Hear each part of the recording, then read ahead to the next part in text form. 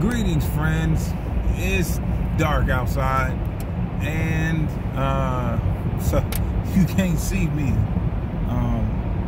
You get to witness my drive home. But you know, I just want to say, I just want to give like glory to God. You know, today I got my barber's license, or today I like took the test after, you know, months and months of like hard work, you know, of being a barber, training as a barber, but also like turmoil, also like trauma, also like warfare, also emotional things that I've had to work out, and physical things, mental and cognitive things, you know, also therapy and all these other things, you know, and praise God, I've gotten so much victory, right? So much victory along the way, you know. Scripture says that there is seed time and harvest, and Scripture also says what you sow you shall reap, you know, and I thank God for it. But what I wanted to say is, you know, during this process of barber school, I was always looking at being a barber as a way of survival, you know, like being legitimate, a way of surviving. Like, okay, cool, I'm gonna get this license, I'm gonna go work in a shop, and then boom, you know, I could just take care of myself and be responsible or whatever, but just really just survive, you know, really survive. And I grew up in a household, in a family, in a community, a neighborhood where everything was about the hustle, everything was about the survive, and everything was about survival, you know, the next thing. And I'm gonna be honest, bro, that word hustle oftentimes has struggle and oppression attached to it, you know. And that's not, I don't want to say that's not God, but I'm just saying sometimes with this manipulative twist to it, hit a stain, hit a lick, hit whatever, you know, and somebody's being exploited. But and when I look at this barber thing, I was looking at it as like, oh man, okay, I can move to the next, you know, and I would look at this hustle mentality, if I could hustle, but be like, you know what, but that's not me, and I'm not enough to do that, you know, I'm not enough to be that. But just having it is enough to just get to the next leapfrog, lily pad, while I'm trying to keep myself afloat. And tonight I was, we were at men's Bible study, and I was like, Lord, you know, I know the fight has been hard. This process has been hard, you know. And I'm like, I know I need your love, and I've been praying for your love probably for the last 4 months. I know I need your love, but I think I know I need your identity. Because the enemy will come, people will come, this world will come, opportunities will come to try to swindle you out of your identity, or the enemy will attack you in areas you don't have an identity. And the enemy will come and attack you in areas you have a false identity. And the enemy will come and keep you in bondage where your identity is false, where you don't. The enemy will come attack you where you don't have an identity. Then the enemy will hold you in bondage in areas where your identity is built on things that are false, decaying, breaking, and perishing. And side note, that's probably why Scripture says when the gospel seems like death, we preach the gospel like it's death to those that are perishing. Like the gospel is like terrifying to people that are fading away. And part of it is the things that we hold our anchor, our life to, are perishing. So back to what I was saying, I'm looking at like my life, and I'm like, Lord, you know, I just looked at this barber thing as like, you know, like, okay, cool, it'd just be a way to sustain myself and keep my head afloat. And then I'm like, Lord, I need your love. And I've been praying that, but there's a reason why, I don't know if there's a reason why I'm not receiving your love. And then my pastor even said this, he said, you know, the enemy will attack you, and this is about identity. You've received a lot of victory, and the enemy's attacking you. But I know some areas the enemy will attack you where you don't know your identity.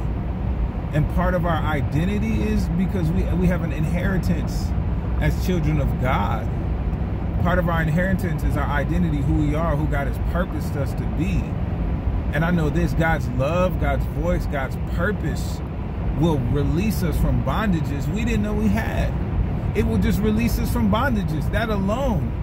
It will release it. The voice of God, the identity of God will rip us from places we thought we were stuck in forever. Oh, hallelujah. And that can preach alone. I could end this video right now.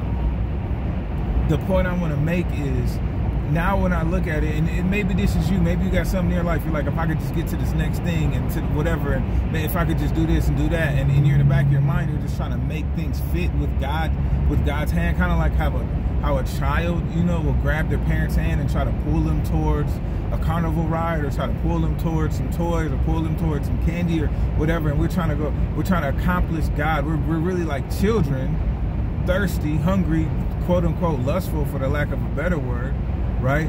And pulling God so that we can, little children using a big God to accomplish our will. And I had to stop and be like, Lord, I think the reason why I don't quite understand your love is because I've always looked at it as a way, a get out of jail free card. And even this barber thing, it's like, Lord, I'm looking at it like let me just sustain myself. And I'm like, if I'm honest, it's really a selfish approach to something you blessed me with. And the only reason I've seen this is because God has blessed me with so much. He's blessed me with so much that it's him. It's him. Barber school, and then, oh man, I could go down a list. I should, just so much that he's blessed me with. Not only that, like the place I live, the place I stay, the people that love me, the people that care about me. And even because of my own selfishness is probably a reason why I cannot see it. And the reason I probably have selfishness is because I've been abandoned and I don't know my identity. So I don't know, you know, you ever seen somebody, you even see a dog even, been hungry, and they finally get food and they take their like scrap to the corner and just whatever, and you like, you ain't got to do that, dog, but you've been conditioned to believe that that's how you have to live because that's how you survived. And I'm like, and I think as a we're not animals, we're not supposed to be animals. We have this nature in us that wants to pick and cherry pick low-hanging fruit from God, take small chunks of blessings, that much greater blessings, and carry them off to a corner in our life and digest them, chew on them a little bit, and then turn around and come and wipe our mouth and tell God says and blame God for why we're not satisfied. When really God has ordained much more, and if we could stop being selfish, we could probably be satisfied. We could probably lift our heads up. We could probably realize that we're kings and queens and not stray dogs, you know, out here being momentarily satisfied by tiny things that are spoiling. And the reason things in our life are spoiling is because we don't have the character to sustain them. We don't have the revelation of what they are. And if we really did, it would convict us because it would require us to know who we're supposed to be. Some of us, and that's why sometimes the blessings of God make our hearts sick. The blessings of God, we think we gain something, but honestly, we end up realizing that, no, I'm actually a lot more wretched than I realized. I gained something. I'm actually a lot more poor than I realized. I think this is gonna make me whole. I'm actually a lot more sick than I realized. And even that can be God's blessing. In Scripture, the Book of Revelation, Jesus goes, I think it was the church of Laodicea, which, side note, is a reflection of the church that's walking the earth now, right before Jesus returned, the church of Laodicea, in some theories, right? And it's like the lukewarm church or something, and Jesus tells these people, you think you're rich, but you're poor. You think you have nice clothes, but you're naked. You think you're in all these things. And what's funny was, as he's saying these things, it would have pricked and cut to the heart of the people at that time, because their culture was known for having having textiles and so really nice clothes and fancy dyes, and even he said, you think you're knowledgeable, but you're blind. And they're known for having his eye salve that was remarkable, and they're known for being very wealthy because of their exports and imports or whatever. And Jesus is literally saying, you are lukewarm, I will spit you out my mouth, right? You're neither hot nor cold, I will spit you out my mouth. And that's a reflection that at that time, that culture, those people had water that was lukewarm. It wasn't cold, not for refreshing, not for drinking like their neighboring cities. And it wasn't warm like for therapeutics and steaming and baths and things like that. So the water they had was stale. It literally was wretched. It was wretched. And so I think sometimes, and so going back, sometimes we think we have something, but we think we have something, but really it's by God's grace, him putting his eye salves on our eyes, that really opens our eyes to see better. That really opens our eyes to see how wretched we are. When Adam and Eve sinned against God, scripture said their eyes were open, and then they sewed fig leaves in attempts to cover their shame. While God was walking in the midst of the garden, they heard his voice while he was walking, right? And sometimes God coming to meet us, even though we are in our brokenness and our shame, sometimes just God's presence and his blessings turns us away because we're broken and we're wretched. We're broken and we're wretched. Now, God came to Adam and Eve. He came to Adam and Eve after they sinned. And Adam and Eve were convicted. God didn't shame them. Adam and Eve shamed themselves because they disobeyed. And God had so much more. So much more. I remember God said this to David. He was like, man, I gave you so much riches and glory and honor. If it wasn't enough, I would have gave you more. But yet you sinned against me. And it was what God established David, right? Here's another example of somebody who God blessed into a position. Let's say David was a barber, and he goes, David, you know, I gave you this barber shop or whatever. That's probably a weird scenario, but David is king, and he made David king, and David used that and abused that authority. I want to say, and maybe it was just a movie, but he told Bathsheba, she said, I will not cheat on my husband with you, David. And then he goes, well, will you cheat on your husband for the king? Right? He took his own, who he was as a person wasn't enough, one, to sin, but two, he used the authority that God gave him and said, what would you do for your king? You know? Anyways, so sometimes we take what God gives us and are satisfied with small chunks of it, satisfied with small pieces of it, and it turns into sin. And sometimes God's blessings,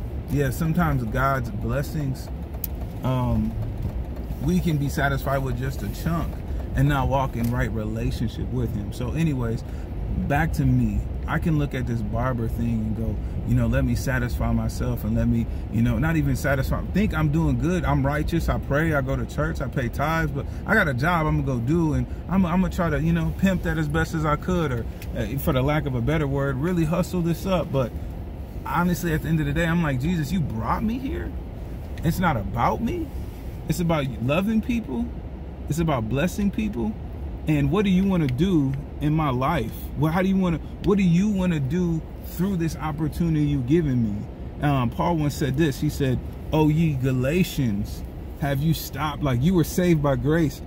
Did you stop believing by grace now? Right? Like, God, your grace is sufficient enough to get me where I'm at. But did you stop believing God? Did you stop believing God? And like, as if his grace just was sufficient to get you where you are. Now you're just here fumbling or whatever. I hope that makes sense. But God's grace got me here. His favor got me here, not me. His favor got me here. And it's been hard. It has been hard. But my point is, I don't need God's favor to get me somewhere like a bus transfer and say, all right, Jesus, I got it from here. Good luck. No. No, Jesus, I need you every single day of every single moment. I need you like a parent. I need you like a toddler, like a kid needs their parents. I need you. Please don't leave. Please don't leave. Show me how to do this thing. Show me how to walk in this life. Show me, Jesus. And so that's just my point. I think I look at this, I was looking at this opportunity like, boom, you know, okay, cool. I'm going to take the reins and make it work and make God proud. No. God is already proud because I believe. He's proud because I yield. He's proud because I submitted, you know, and I don't need to pick up something that he started that we're supposed to partner with. You ever see one of those fathers? I remember my favorite TV show was, My Name is Earl. You know, it was in a very depressing time. It was something to laugh at, right? And I'm not saying it's something you should be laughing at now, but my point is, in the movie, Earl's dad had animosity towards him, right? God don't have animosity towards us, but Earl kept messing up this old car that his dad was trying to put together, and by the end of the Earl was trying to right his wrongs, and so he ended up winning this car back that he lost when he was like a kid. end up winning it back, bringing it back to his dad. And he said, all right, Dad, I got your car. Now check my bad deeds off your list. And he was like, basically, dummy, I didn't buy this car so I could drive it. I bought the car so I could fix it up with you, so me and you could spend time together. So I could spend time with you. You was a horrible kid, and I was doing whatever I could to just spend some time with you. And you kept doing horrible kid stuff, right? So anyways, but he was trying to spend time, and I was just like, God, like, we can go, okay, you know, all right, God, I got you this. Here you go. Now I can take it from here. When really God is trying, God's a project. He's trying to work on us. And yeah, we can be wretched kids. How about this? I won't say we. I'll just say me, and you can just silently lift your hand up, you know, and God can work with me some, you know. So all I'm saying is this barber thing is that broken car, is that car that needs fixing. And you know what else is that broken car? My soul, my identity, the love I need from God. Those things are broken, and the enemy fights me in these areas. And I'm pretty sure the enemy fights you in these areas. And God is wanting to make us whole. He's wanting to piece back an engine that needs to be healed. He's willing to sit with us and heal it. And guess what? God don't ordain cars to sit in the driveway and rust. He wants them to run. And just when it starts to run, it ain't my job to go, all right, God, I got the keys, peace. No. It's my job to enjoy the ride with him. Enjoy it. The enemy don't want us to enjoy what God has prepared for us. And the reason why sometimes we can't is because we too selfish. We don't know who gave it to us. The only way you can enjoy what God has prepared for you is with God. I'm going to say that again. I'm preaching to myself, friend. The only way you can enjoy what God has prepared for you is with God, is with him, is with him. Yield to the process, yield to the learning, yield to the teaching, yield to the building, the refurbishing, the repairing, and you'll know who God, you'll be able to glorify him because you know whose you are, you'll know who you are, and you'll know why he made you. And you get to partner with him in that every day. You get to wake up and love who you are in this life, in this journey that God has called you to. You'll know it. Again, you'll know whose you are, your God, your God's. You'll know who you are. You know your identity, right? And your identity, and you know why he put you here. You know your journey. You know your purpose, right? It's hard to know those things when you just sack chasing blessings. When you just sack chasing blessings selfishly, you know, when you're a career Christian, religion, we're just a religious whatever. My homeboy called them blunt monkeys, right? People who would be out here high, just trying to smoke for free or whatever. Like, no, God is good. He don't. Anyways, sometimes we hunger for things that are so small and petty and frail and temporary. And God, Scripture says, set your sights above, set your mind on things higher. Think on these things. Be not conformed to the ways of this world, but be transformed by the renewing of your mind. If you are not born again, you will by no means see or witness the kingdom of heaven. You will not witness it. Anyways, friends, I love you, whoever you are. And I pray God gives you his love. I pray that God gives you his identity. I pray that God gives you your journey, your orders, and I pray that you partner with him in it. You allow him to give it to you, but you posture your heart to say, Lord, what you want to do in me and through me, I'm going to agree with it. Even if it's me just enjoying this life and enjoying who he made me. Even whatever it is, Lord, you'll make it worth it every single day. I just want to love. Some people can't love their life because they don't know why God put them on this earth. And I don't know who put them on this earth. All right, my friends, I love you.